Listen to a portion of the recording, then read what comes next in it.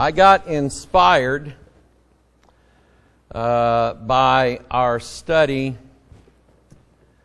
last Sunday night, and then some things that I had been looking at throughout the week.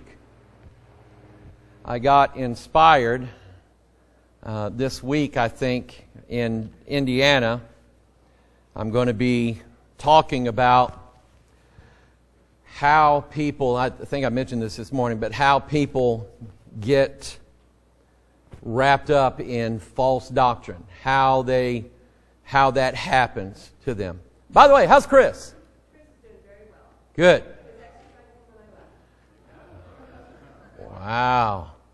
That bionic knee he's got. He'll be able to kick doors in. He'll be working for the CIA before too long. That's how it works. You know, the government puts it in, well, they'll want it back, you know, so. Well, praise the Lord. But anyway, maybe Tuesday night, while I'm in Indiana, I'll teach that, and then I'll maybe come back and kind of go over it here. But it really made sense to me once I was looking in the Scriptures about the heart of man and what he believes in his head versus what he believes in his heart. And really, if you believe something with all of your heart, all of your soul, all of your might, I think those three things are connected together, then it's just hard to get that out of somebody. We who are believers in the truth, and I believe that, we have this in our heart. There are other people who have their religion in their heart, but it's for a different reason, and there is a different spirit attached to it. And it is very, very difficult to get them to change their heart. People change their mind all the time, but to change a person's heart takes an act of God. And so anyway, I've been studying that, and I kind of studied that throughout the week. And some of it came out during Pastor Mike Online, but I've really got it put together, I think, for teaching this week. So pray for us while we are in Delphi, and pray for the meetings, and pray that God will bless. I had somebody call today, and they wanted information on the meeting. They wanted to know if there was a flyer made up, and I said, yeah, a guy's running an ad, and he has a flyer of that ad. And she said, well, would it be okay if I posted that on Facebook and invited us? Yes, absolutely. Bring whoever you want to. So I just hope we have enough food for everybody, but I think we do. But anyway, let's pick it up. Let's go to Ephesians chapter 6 for tonight. We're going to get into the principalities and so on. We talked a little bit about that last Sunday night. In fact, a lot about it. And I'm going to kind of pick it up from there and look at more closely at principalities, how they work, what they do, and so on. We saw from the Scriptures last week that a prince, the word principalities, speaks of princes, and there are princes in the Bible. The prince of devils in Matthew chapter 9, what they accused Jesus of. In Matthew 9 and Matthew 12, they accused Jesus of casting out devils by the prince of devils, by Beelzebub, the prince of devils. John 12:31 talks about the prince of this world being cast out. John 14:30, for the prince of this world cometh and hath nothing in me. Hold your place there in Ephesians 5 and turn to Revelation chapter 9. There is an evil band of devils that have been cast into prison. And Jude says it. They've been cast into prison. And I believe Revelation 9 is them being let out of prison. And the description of them is, it initially describes them as locusts, but then it says they have the tails of scorpions. And it says in verse 7 of Revelation 9, the shapes of the locusts were like unto horses prepared unto battle, And on their heads were as it were crowns like gold, and their faces were as the faces of men. They had hair as the hair of women, and their teeth were as the teeth of lions. They had breastplates as it were breastplates of iron. The sound of their wings was the sound of chariots of many horses running to battle. And they had tails like unto scorpions. There were stings in their tails, and their power was to hurt men 5 months. And in verse 11 says that they had a king over them, which is the angel of the bottomless pit, whose name in the Hebrew tongue is Abaddon, but in the Greek tongue hath his name Apollyon. So even these very evil, these things are so evil that God did not, for their sin, God did not banish them to earth. He put them in chains of darkness and put them down in the pit, held them there to not let them out. But at this point, the sounding of the fifth trumpet, God allows them to be let out. An angel, a star falls from heaven, but to that angel was given the key of the bottomless pit, and Jesus knew what that angel was going to do with it. Now, I've got the key. Should I open it? Oh, absolutely. That's what he was made for. So he opens it. But even these evil beast devils that are flying up out of this pit, they have a king over them. And that king leads them. He guides them. He tells them what to do. Similar to the way certain animals communicate with others. Lions, there's always a king. There's always in a den of lions, there's always a king lion. And he communicates in various ways what he wants from his pride of lions there. He tells them what to do. The insect world, there be queens over bees. And the queen bee is very protected, but she is the one that controls the hive and so on. And so we have a principality, in that we have a king that reigns over these devils, and he controls them and tells them what to do. So then, Ephesians 2, where in time past you walked according to the course of this world, according to the prince of the power of the air, the spirit that now worketh in the children of disobedience. So the thought is, any place you have disobedience to God's word, there is a principality who governs that person. They do according to its will, but not their own will. They will do what they are led to do, what they are inspired to do, and so on. Now, Ephesians 6, we've gone over this many, many times. Verse 10, finally, my brethren, be strong in the Lord and in the power of his might. Put on the whole armor of God, that you may be able to stand against the wiles of the devil. For we wrestle not against flesh and blood, but against principalities. And so wherever there is biblical authority, there is going to be, I believe, a band of devils that seek to destroy that area of authority. God blesses authority. God is in earthly authority. Cubby, are there bad cops out there? Okay. But if they pop the siren on and pull you over, the badge that they wear gives them the authority to detain you, to inform you that you violated the law, and to enforce the law.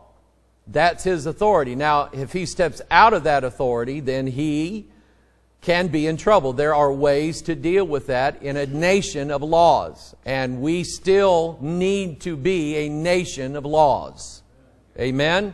I am not an anarchist in any way.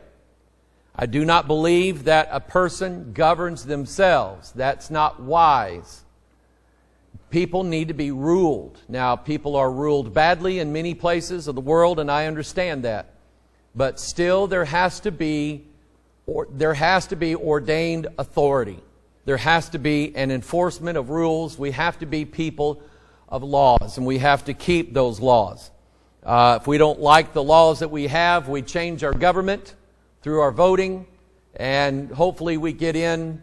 I think we've got a decent, Supreme Court justice now. I think this man is a constitutionalist, and I think he is going to follow the law. That's what I want. It's what I hope for, is for the Supreme Court to not make law, but to follow the law and follow the Constitution. That's all we're asking. And so our nation is ruled by laws.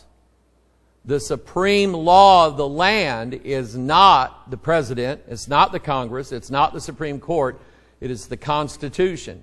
That is the highest authority.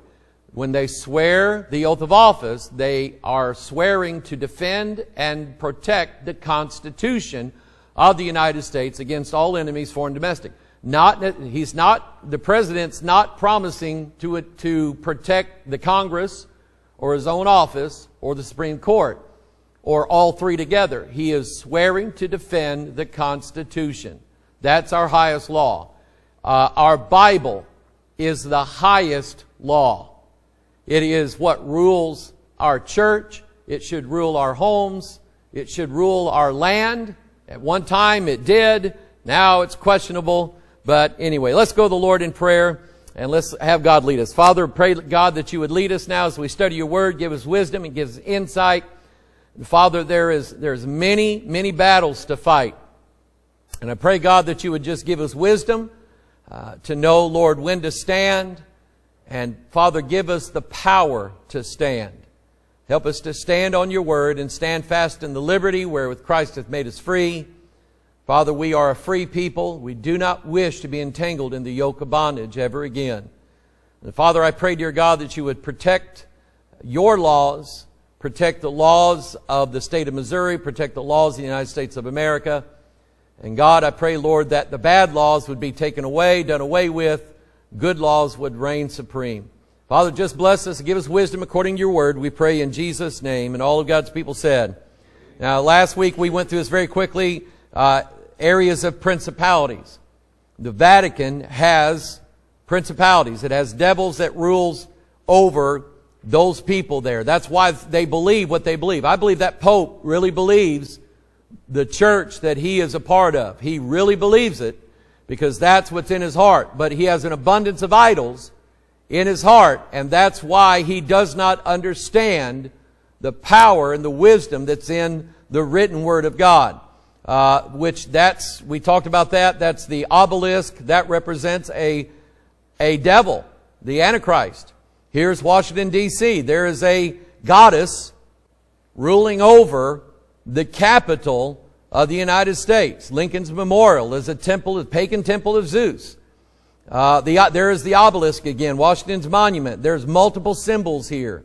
Symbols represent deities of different kinds. Now, let's talk about a church.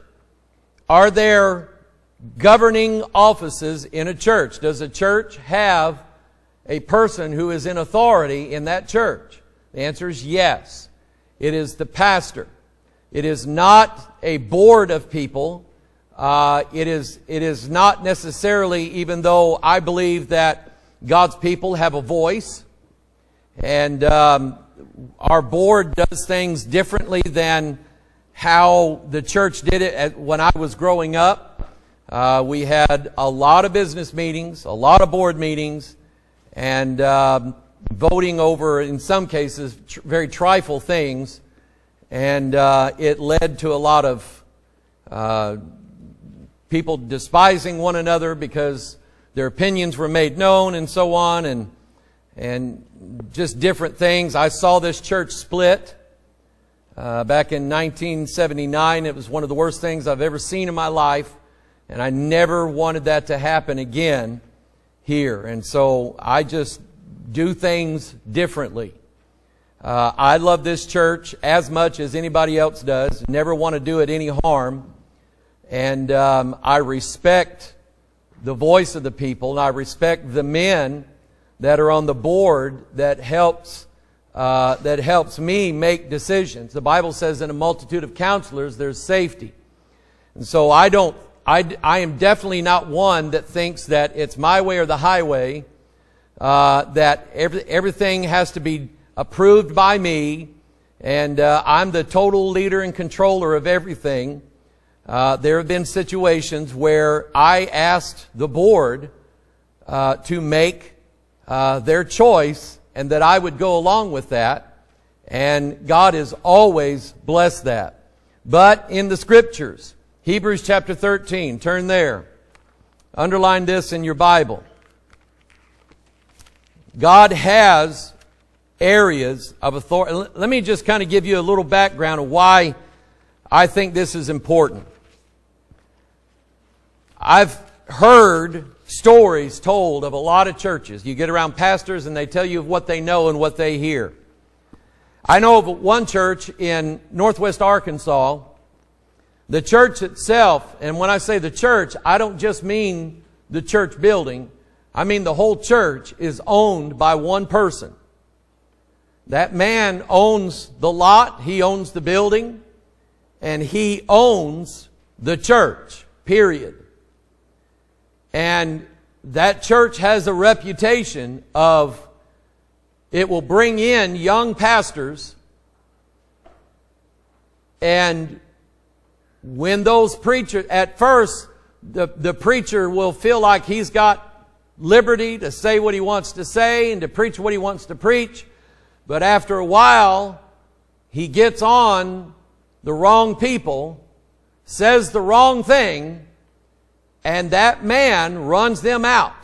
And I have a pastor friend that got called into that church, and he was warned by people who knew what was going on. They said, be careful. If you take that church, that's between you and God. But I'm warning you, don't take the stuff out of your boxes. If you move up there, don't unpack everything. And so he went up there thinking he could make a difference. But because of this one man in the church, he preached something that man didn't like, and he put him out. Because he would collect the offering, and that was his moneymaker. He would profit off of what was going on in that church. And people that I guess they just felt, there's family members or whatever, I don't know. But that's not right. That's out of order. And anybody who would try to establish order in that church, they'd be run out because that guy pretty much owns everything. I've told you the church out in South Carolina where there was a wealthy man in that church, owned several businesses around, and he was not on any board of that church, but he had friends and family members that were just about on every board in that church. And he had power behind the scenes. What the pastor that I know found out that through his businesses, he was laundering money through the church so as to not pay taxes on it. He would write a check for $100,000 January 1st, and that would be deposited in an account, and he would make withdrawals throughout the year. Now, he justified it by saying that he would deposit that money in the church account, and whenever someone couldn't pay for their medicine, he would give it away, but then he would pay himself out of that church fund, tax-free. And the pastor called 2 different law offices, and they said, he's funneling money, he's laundering money through the church. You need to put a stop to that, or they'll come after you. You're the pastor. And when he tried to put a stop to it, they had a meeting and they run the pastor out. That's unbiblical. That's not right. There was a church in Arkansas. Well, I don't know why all of these churches are in Arkansas, but anyway, there was a church in Arkansas. I preached at this church. I preached on the King James Bible, and the pastor was pro-King James, but they had NIV Pew Bibles everywhere, and he was doing things on Sunday night on the King James Version issue. The deacons decided they had had enough of that. They called in a deacons meeting, called and woke up 17 deacons. Guys that had been there since 1942. And they woke them up, drug them over to this deacons meeting. 17 deacons in this church of about 110 people. And they all voted without the pastor being present. They had a private meeting. Without the pastor being present, they voted to say that they were going to tell the preacher to stop preaching on the King James issue. They were not buying new pew Bibles. And if he didn't stop, they were going to fire him and find him another pastor. That also is unbiblical. It's not right. And there's story after story after story of where boards, deacon boards, trustee boards, general boards, whatever, had more power and authority than the head of the church, which is the pastor.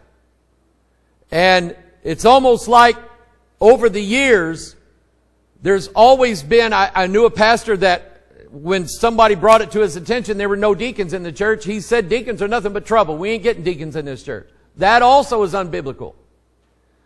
And so in a lot of churches, there exists this thing where it's always like it's the pastor versus the board.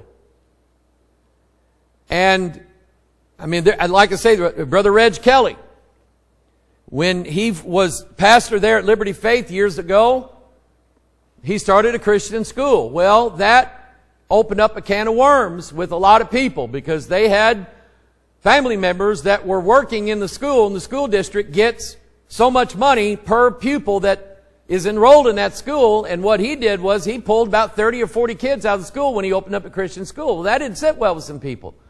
So behind the scenes, they said, we're going to try to shut this thing down.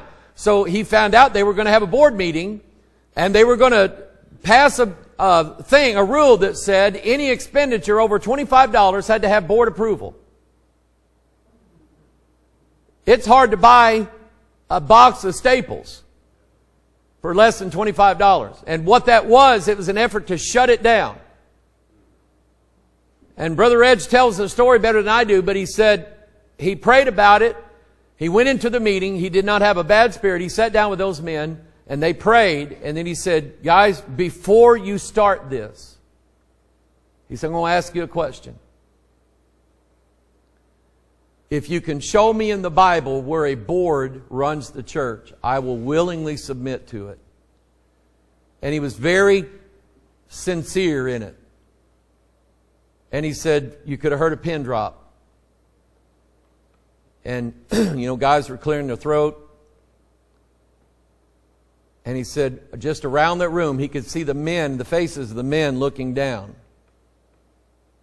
And one of the men said, I don't even see in the Bible where there is to be a board. And so they prayed. And I know that they didn't pass that particular rule. But it was an issue over who has the power, who has control. And anytime that's going on, that is a principality spirit that seeks to take control, seeks to remove biblical authority. Okay? So, Hebrews 13:17. The Bible says, obey them that have the rule over you. Now let me stop right here. Where does that apply? It doesn't specify. It does not specify, meaning that in any area of life where there is a boss, a manager, an agent, a president, a pastor, a governor, a principal, or whatever. In every area of life, there is someone who has rule over people. Now, yes, there are exceptions to those rules. If someone in authority demands, commands you to do something that goes against God's authority, then man's authority is to not be obeyed. And it's very simple. But the reason why I asked Cubby, are there bad cops?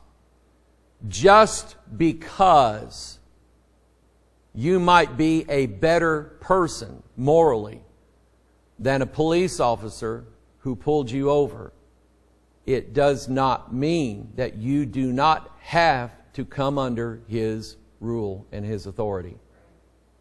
It does not mean that.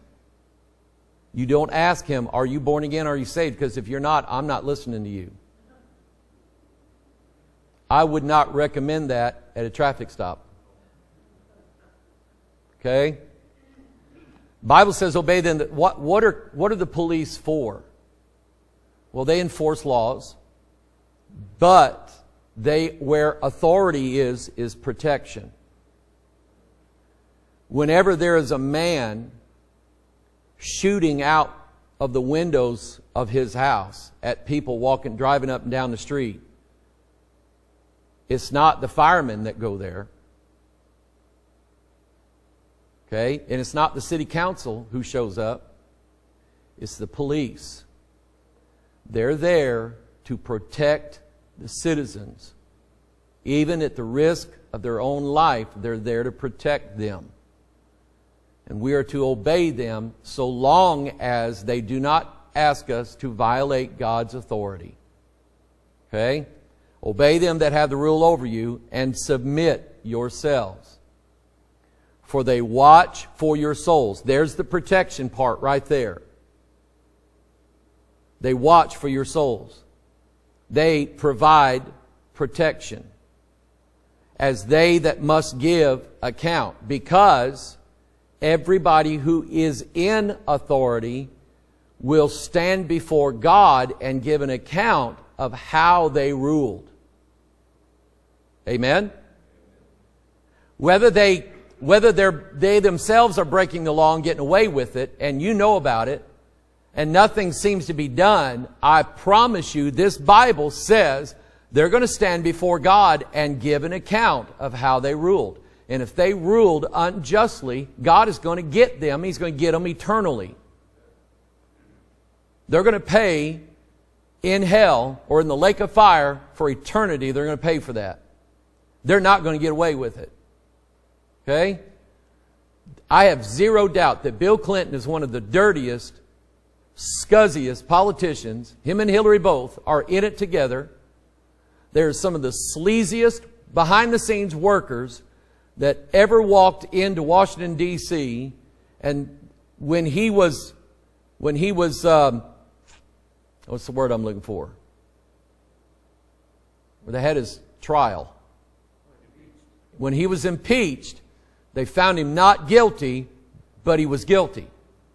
And everybody knew it. They knew it. So he got away with it, but he's not going to get away with it.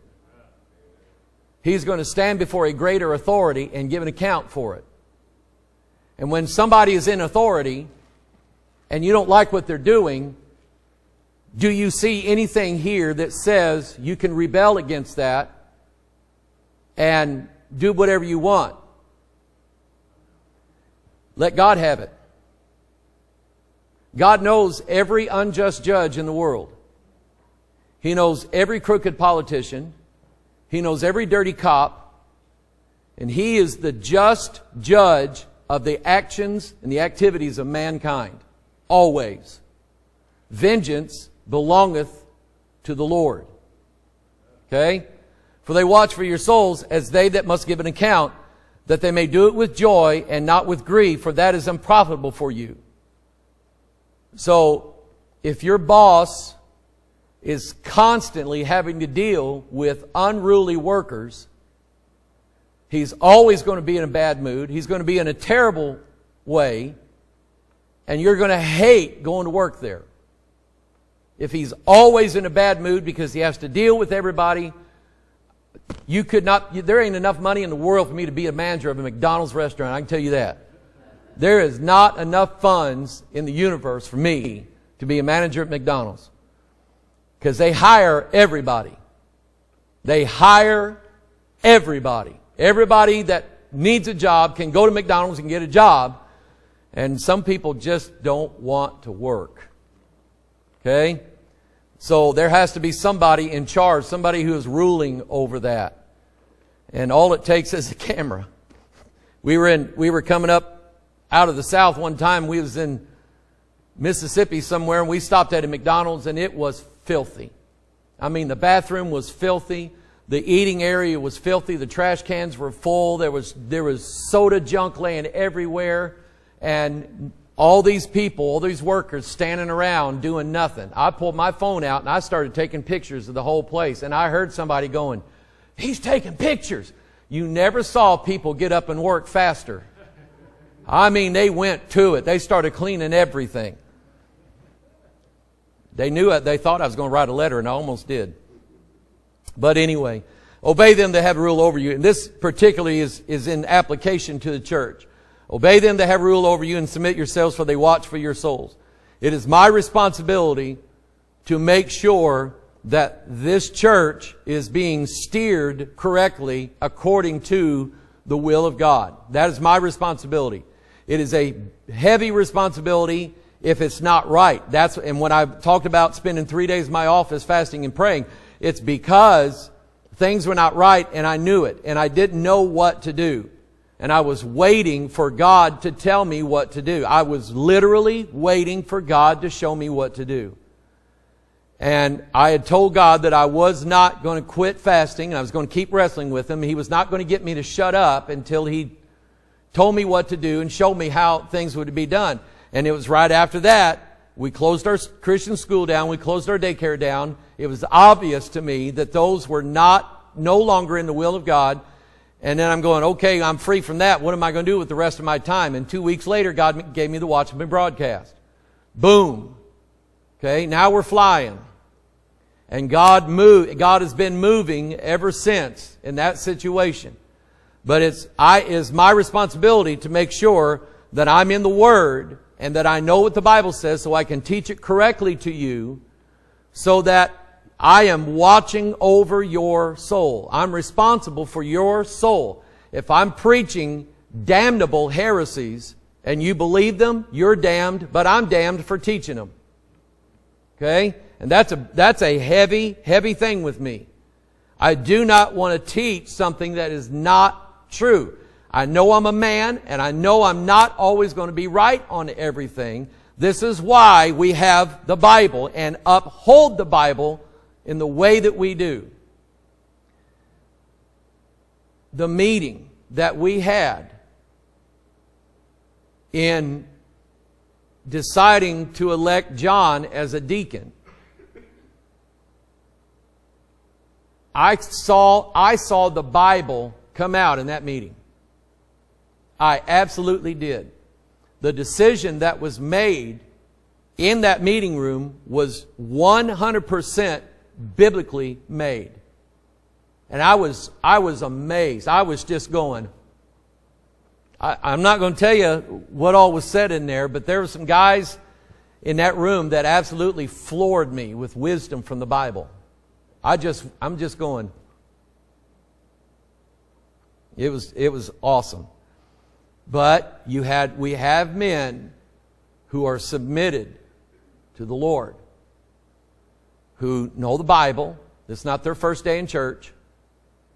And they all have opinions. It is my responsibility to hear them. If you look in your Bible, every ruler in the Bible has counselors. In the book of Esther, King Ahasuerus, he's king. He's got divine rule. He's got authority. He can speak the word and somebody get their head cut off. He's got that kind of authority. But he's got people that counsel him. And when he's receiving bad counsel like he got from Haman, the Bible says the city was perplexed. The whole city, there was something wrong in the entire city. Because the king was receiving bad judgment. But when Esther counseled him and showed him the truth, you know what the Bible says? The city was joyful. The whole city was full of joy. Just because the king had received godly counsel. And I'm just saying to you, it works that way. Okay? When the devil's in charge, the devils just take over everybody. When God's in charge, the Holy Ghost just takes over everybody. Everybody's just happy. Okay? Huh? It's peace. He is the Prince of Peace. Prince of Peace. When Jesus rules, there's just peace everywhere. Okay? So obey them that have the rule over you and submit yourselves, for they watch for your souls as they that must give an account, that they may do it with joy and not with grief, for that is unprofitable for you. When I'm grieving over things in this church, I'm not studying. And when I'm not studying and learning things and giving out new things, then the city's perplexed. Okay? But when God's in charge and everybody's happy and everybody's getting along, there's joy here because God's showing me things and I'm giving them to y'all and y'all are going, oh, that's great. Woo, praise the Lord. Hallelujah. Boy, that was a good message, Pastor Mike. I appreciate that. And that's just because the Holy Ghost was ruling in everybody. Turn to Acts chapter 20. Acts chapter 20. Well, I did not get near as far as I thought I was going to get. But I'm making this real. I'm making it, giving it to us to where we understand it. Understanding why I'm saying the things I'm saying. It's not, if you know me, I've tried hard to make a name for myself. A reputation is a name. As somebody that I'm not a dictator. I'm not one of these, it'll be done my way or nobody, everybody's going to be, I'm going to be mean to everybody. I don't yell and scream and go off on people just on a whim. And sometimes I let things go probably a little bit longer than I should. That's one of my faults, but I just don't fly off the handle at people all the time. And I'm not about, those of you who know me, you know we have operated this ministry now for 9 years and don't hit everybody up every time we have a service for money. We take one. When I was a kid, we took an offering every service. And since I've been pastor, we take one offering. Sunday morning. There's your chance. Give. Sunday night, Wednesday night, let's just have church. Amen? Okay? So I tried to build myself up a reputation that I'm not about, let's get the funds coming in. Let's get big money here. Come on, let's get it rolling in. Come on. And just build a reputation for myself. A name. A good name is rather to be chosen than great riches. And God taught me that years ago. So in Acts chapter 20, verse 28, Paul is laying it out to the elders and to the pastors and bishops and so on. And he said, take heed therefore unto yourselves and to all the flock over the which the Holy Ghost hath made you overseers. Underline that in your Bible. You're the flock and the Holy Ghost has made me the overseer. Now, what does that word mean to you? Overseer. Somebody's watching. Okay? I'm watching. The Bible teaches me to know the state of my flocks. Okay? Know how things are going in people's lives. Without being intrusive. I'm not an intrusive person. But to seek the Lord out and know what are the needs. And if I don't know them, then seek the Lord out and ask God to let me preach it so that people come to me and they'll say, you have no idea how you spoke to me today because I needed that one. If there was one message I needed that message. And I'm going, I want to say, well, I knew that and that's why, but that's not true. God just said, preach this and I preached it. But he said, the Holy Ghost has made overseers of the church. And he said their responsibility is to feed the church of God. So you're the sheep, and I'm supposed to lead you to the green pastures of the Word of God. To get you good and fat. Amen? Get you good and fat and stuffed, happy sheep. Got plenty to eat, make lots of wool, have lots of babies. Amen? So that we can have more sheep. Amen? So, we've got quite a few little sheep joining in with us. That's all been done because they were happy sheep and they made other sheep. Okay? They said, hey, watch this guy. You need to watch this guy. Gotta watch this guy. So that's what they've done and that's how it's happened. Anyway, feed the church of God, which he hath purchased with his own blood. If you've ever been questioned about whether Christ's blood was divine blood, there it is right there. God purchased with his own blood. The first pastor Melissa and I knew at this church wrote a paper, a doctoral paper, saying that the blood is not necessary for salvation. Blood simply means death, and it's the death, not the blood.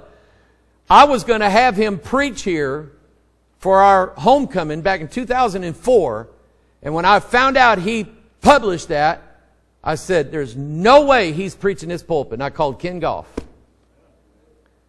I'm just telling that's wrong. See what he does, he even changed this passage right here. He said, to feed the church of God, which he hath purchased with his own blood. And he said, now the original Greek, the way it's framed out, it should have been better translated, which has been purchased with the blood of his own son. See, he's added words, and he said how it was originally should have been translated. He added words to the Bible. And I went, you can't do that. That's breaking the rules. So anyway, we're purchased. You do not belong to me. You are not my property. I cannot do with you as I please. You belong to God. He has purchased you with His own blood. It wasn't my blood. It was His. So I do not own you. I am merely, and it's like the manager at Walmart. He does not own all those dresses and all those guns and all that food in the groceries. He does not own that. That's not his. At the end of the day, he can't just walk through and grab tomatoes and grab lettuce and grab the best steaks and grab a nice suit, grab a gun and take it home because it's his. He's the manager of the store. He does not own that. And if he don't manage that store right, what do you think Walmart corporate's going to say? Bye. There's a McDonald's down here needing somebody to fry cook. Okay, you go work for them. But it's not their stuff. You don't belong to me. You belong to God. Verse 29. For I know this, that after my departing shall grievous wolves enter in among you, not sparing the flock. Here's what I know. I know this, and I know it beyond any shadow of a doubt. Grievous wolves always want to enter in. And it's my job to know it. I hate that part. I hate it. But it's my job to know who the wolves are. And they are, when the Bible says they're grievous wolves, grief is related to love. Now, this guy that hit Pastor John Uter on his motorcycle, I'm not grieving over him. I'm praying for him. I'm not grieving over him. If he dies, I don't know who he is. Okay? But if it was my sister, or if it was one of you guys, and you died, I grieve over that. You grieve over what you love. And when a pastor loves the church, and he's got a wolf in there, and he's got to run the wolf out, he grieves over that. He's not happy. He don't say, well, bless God, we had us a backdoor revival here and run out 14 people. Bless God. That shouldn't be a time of rejoicing. That's grief. Okay? Anyway, they will come in and not sparing the flock. Also of your own selves shall men arise. Of your own selves. You know what he's saying here? Bad preachers are going to rise up. Bad preachers. Of your own selves shall men arise speaking perverse things. You know what that is? That's NIV verses. That's verses out of a different Bible. That's talking about sex, or that's talking about any other thing that should not be talked about in the house of God. They will speak perverse things, and the point is to draw disciples after them. I know these guys who are professional YouTubers. Their main, I'll tell you what drives a lot of the garbage that's on YouTube and Facebook. These people want people to notice them and follow them. I know it. I can just about spot it. Because 9 times out of 10, they will post comments on my stuff pointing people to their Facebook stuff or their YouTube stuff. They want my people to go look at them.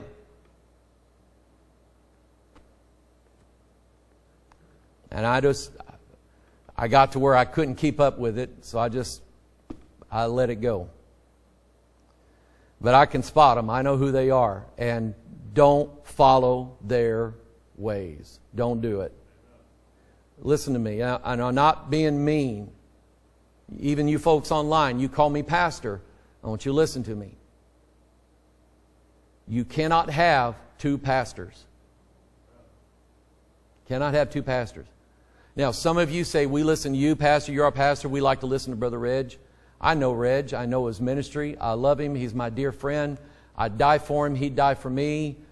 Sometimes I'd probably want to kill him. He'd probably want to kill me every now and then. But we're friends. And I'm not jealous over what he does. I help him. Okay? And I'm not saying it's wrong to listen to him because he and I are very close in what we preach on. But you can only have one pastor. Pick one. Okay? But some of you listen to somebody that I have very serious issues with. You're going to have to choose who you're under. When you're under authority, you are under protection. God will protect you. God will put a hedge around you. Just like what Satan saw. Satan saw that hedge around Job, did he not? He saw that hedge of protection that God had built around Job. Satan knew it, and Satan wanted to inside that hedge. And God would not, up till then, God was not going to let him in. When you decide on a pastor, you are under their rule, but you are under their protection. God will bless you. God will bless your family. God will bless your home. Food will taste better. Okay? All kinds of good things happen. But pick a pastor. You cannot serve two masters. Okay? You cannot hold two simultaneous jobs. Work them both at the same time. You have to pick one. And you cannot go to two simultaneous churches. Pick a church. Pick a pastor. If you want to listen to other things, that's fine, but I'm going to warn you against most of them. Okay? Because that's not your pastor. He's not the one that's grieving over you and worried about you. Okay? Let me finish this very, very quickly.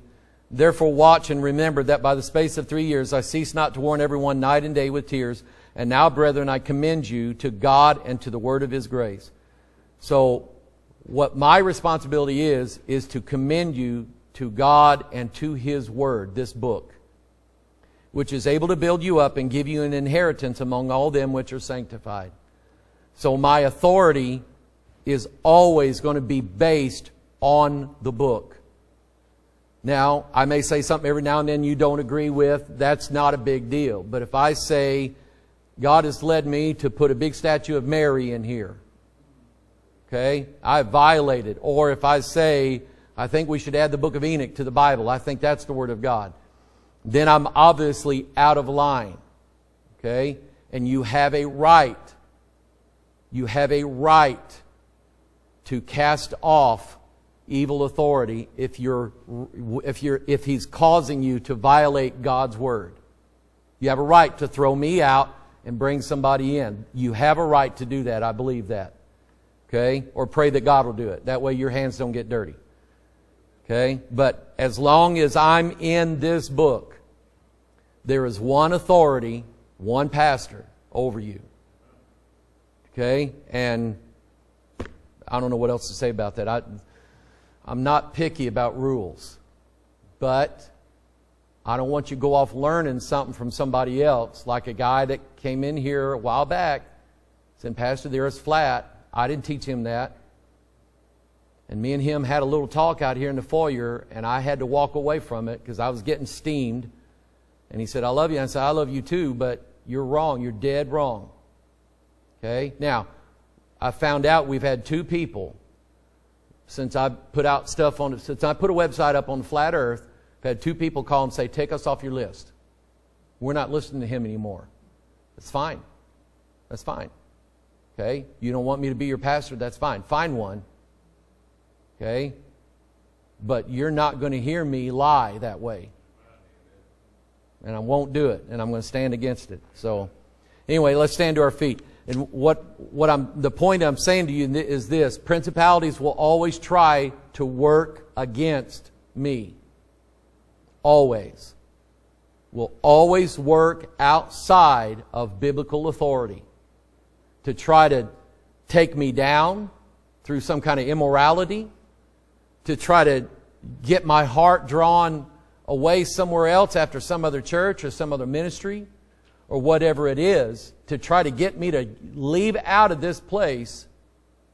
Because I can tell you, 9 times out of 10, when a church goes bad, it's right after a pastor transition. Right after that, they get a new pastor in, all of a sudden he's wanting to change everything in that church.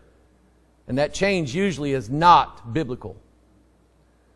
So anyway, Father, I love you. I thank you, God, for what you've given to me. I thank you, Lord, for I thank you for letting me be a pastor. And I know, God, I don't deserve it.